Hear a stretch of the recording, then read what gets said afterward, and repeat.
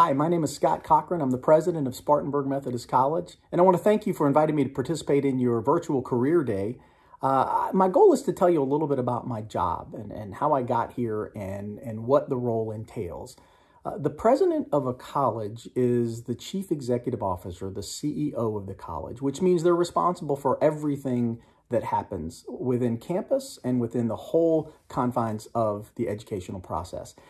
Typically, when you decide that you want to have a career in higher education, you start out as either in administration, which is a staff job, or you start out in the faculty, which is a teaching job. And many presidents come from the faculty. And what that entails is after you go to your four-year college, then you go on to get a graduate degree in a particular field of study. You go into a college or university and you start teaching in the classroom. And then after a few years, you decide that you want to work in administration. And administration is about making policy and deciding the direction of a college and how the curriculum, how the classes are going to be taught, how the school is going to be operated.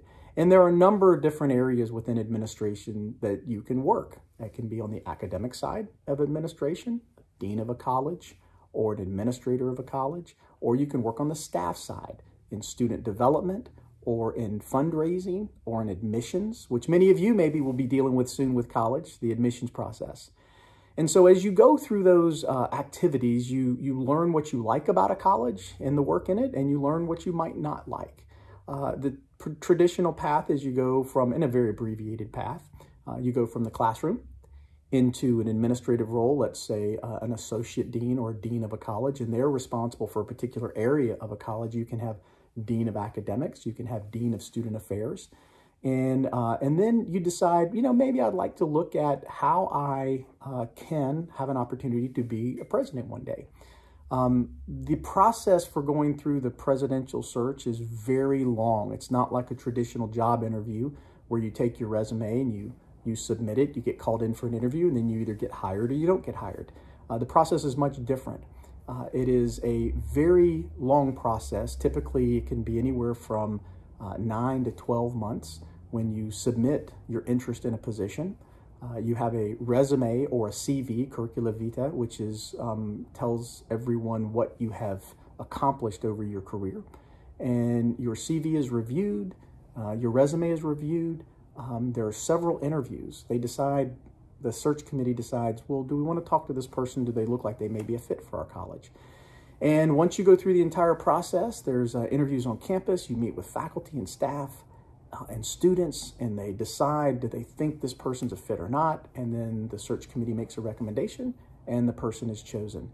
Now, that's a very simplistic way of looking at things, but it's very important to understand a couple of things that happen in the college presidency and what tools you need in the college presidency in order to make yourself an effective administrator.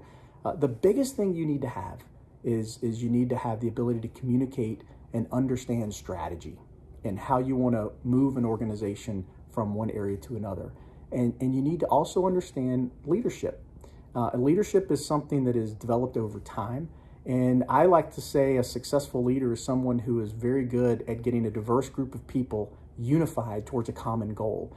It sounds vague, but it's very, very important in the college presidency. It's a great job. It is very rewarding to see the process of a student coming into college 4 years later, leaving with a diploma, moving into a career field that they absolutely love and that they can thrive in, that can give them a great way of life. And knowing that you, as part of an administrative team, has had a small hand in that. So the role of a president is one of a general manager. It's a long road to get there. You typically don't do that after 1 or 2 years. Before I became a president, I was 30 years working in different roles and different jobs, both in private business and in higher education. So it's a long road. It's a very rewarding road. And it's something that I think if you work really hard in your classroom now, and you work really hard in your college and your graduate schools, and you start to study and develop leadership skills, you've got a great shot at it. Again, Scott Cochran, president of Spartanburg Methodist College. Congratulations on your journey through education. I would love to get to meet you one day, and I hope you have a fantastic year.